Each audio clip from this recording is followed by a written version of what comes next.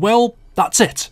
It's over. Vanguard Zombies has come to an end and Treyarch are going back into the shadows. This is the final time we will see them now for another 2 years until their next game in 2024. There is a lot to reflect on, a lot to look forward to. We haven't had the best year in terms of zombies, but I also think we've got some good times coming. But one thing that we do have to remember is we've had Treyarch Zombies now for the past 2 years.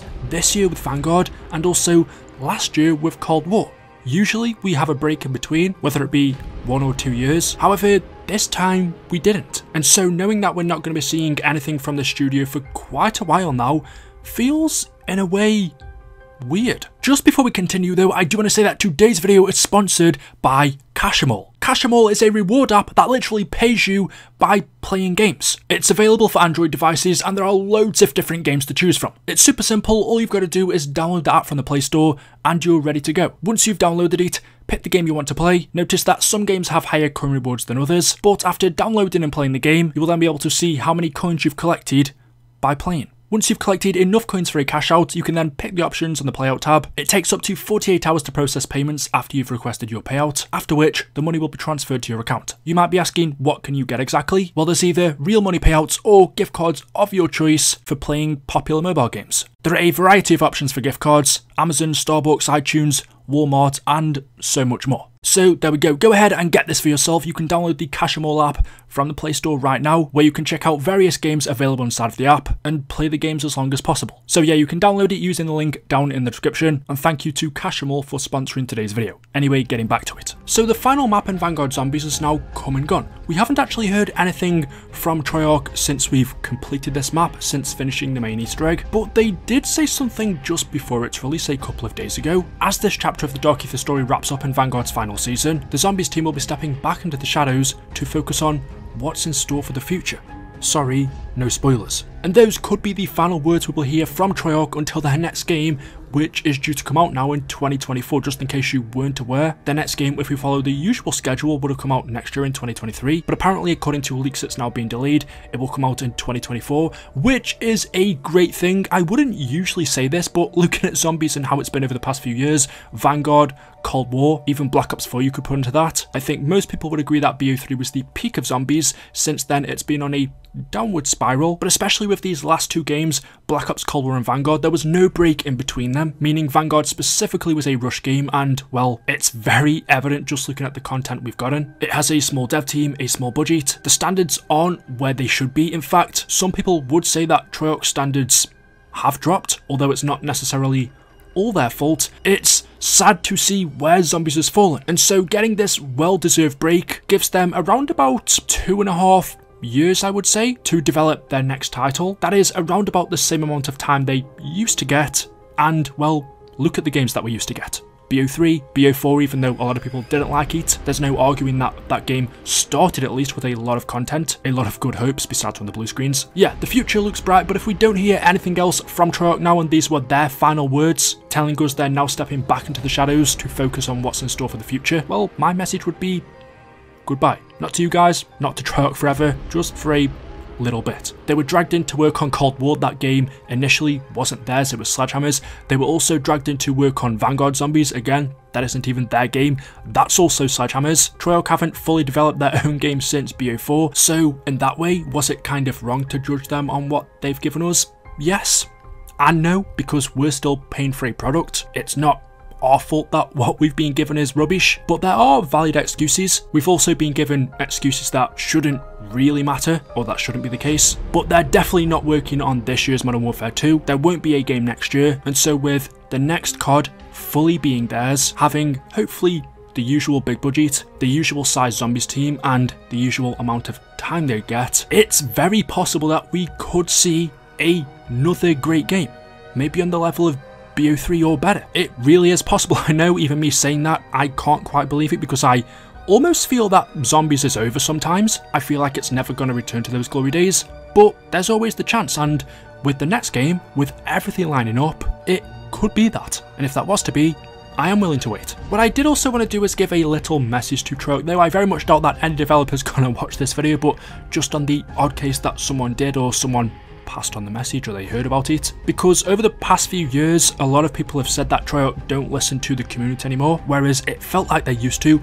Whether they did or they didn't, I don't know, but at least it felt like they were listening. Lately it's felt like their message has been, yeah, whatever, we don't care what you guys think, we're just gonna do what we want, which, I mean, you can do that, that is your game. But if you've followed me on this channel for a while now, you'll know that one of the things I like to do is gather a lot of the community's thoughts, whether it be comments on Twitter or YouTube, and I like to go over them, talk about them, show them in videos. I've done that for quite a while, and because of that I also feel like I have a decent idea of what the general community thinks as well. I can't speak for everyone, we all have different opinions, but there are really three main aspects that make up a zombies game. The first one, the most important, being gameplay. The second one is Easter eggs, which does kind of tie into gameplay, but an Easter egg isn't something you have to do. It's more of, in campaign terms, a side quest. And then we have the storyline. And all three of those things, I think Treyarch over the past few years have kind of lost their touch on. They've kind of lost what the fundamentals of a zombies mode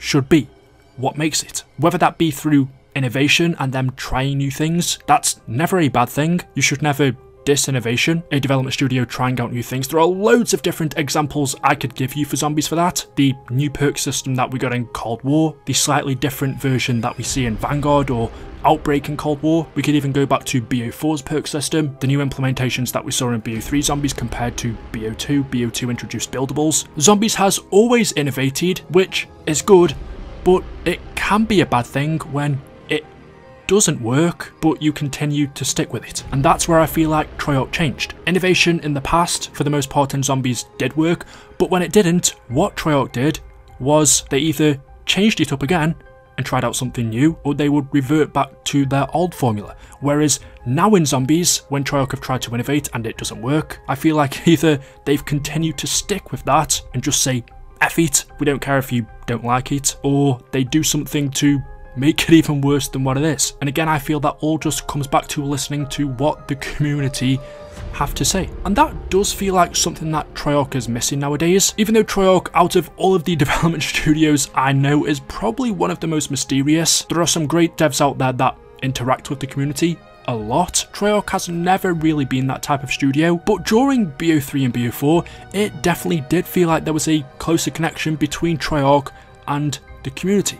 It did feel like devs were talking, or at least listening, whether they were listening to the general community, the general population, or YouTubers. There was a closer relationship there, the main person being, in my opinion, Jason Blundell. Since he left at the end of BO4, it doesn't really feel like there's someone that's replaced him in terms of having that character, but it's not a big reason why Zombies has gone where it has. I would just say, look at what you've done right in the past with Zombies throughout all of your games, not just BO3. I would say look at what you did right in World at War, Black Ops 1, 2, 3, 4, Cold War, and even Vanguard. Although, is there anything right with this game? Maybe not. Okay, ignore this one. But you can look at what you did wrong with this game and with all of the previous ones and use these as examples or a learning curve and say, well, look, this is what we need to do with our next game. This is what people liked, this is what people didn't like, and I truly do believe you could use that to make Zombies, well, good. Instead of saying, we're just going to make what we want. Maybe that isn't the case, but that does feel like how it's been for a while now. But all I want, and I know everyone else wants, is deep down the best for this mode. Whether people are criticising it, praising, for the most part, it is for a good reason. People, most of the time, sometimes they do, aren't just saying stuff for the sake of it. There is a reason behind it. Luke, I know Treyarch know what they're doing. I think there is a lot of hope, but this break and them stepping back into the shadows is a good thing. Hopefully they can find what made their studio the best COD studio in the first place. Why people considered Treyarch to be number one.